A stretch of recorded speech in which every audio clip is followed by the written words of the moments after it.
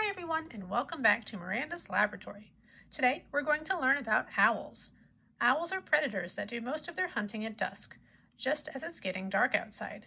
They will use their strong, sharp beaks to catch their prey, which includes small rodents like mice and moles.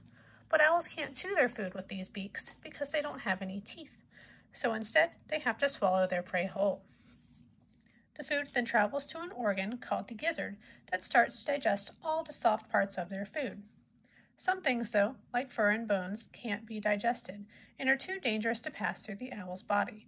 So instead, the gizzard squishes all of these things up into a pellet that the owl can then throw up. Here, we have a clean owl pellet that we can study. Scientists like to study owl pellets to find out what the owls are eating. So we can carefully break into this owl pellet to find some of the things it's been eating.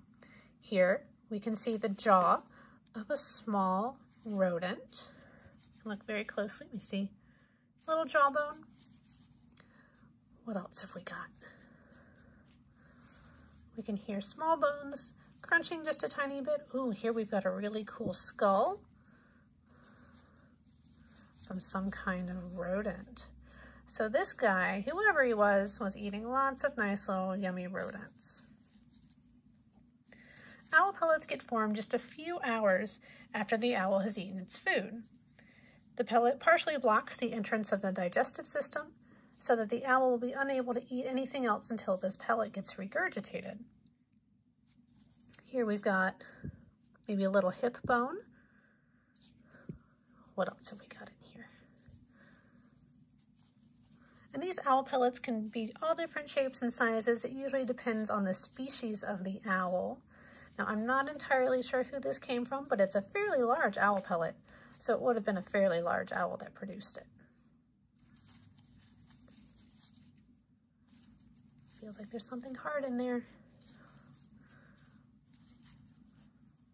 Yes, we've got another little skull here.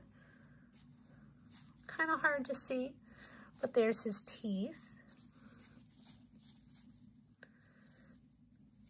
We've got part of his lower jaw right there.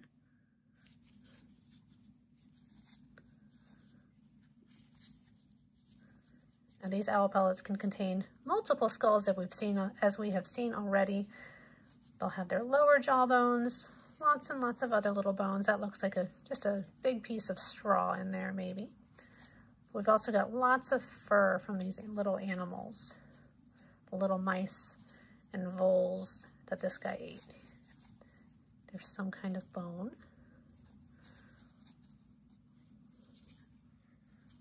There was our little skull again. Well, I could study this thing for hours. Thank you guys so much for joining me to learn about owls today. See you next time.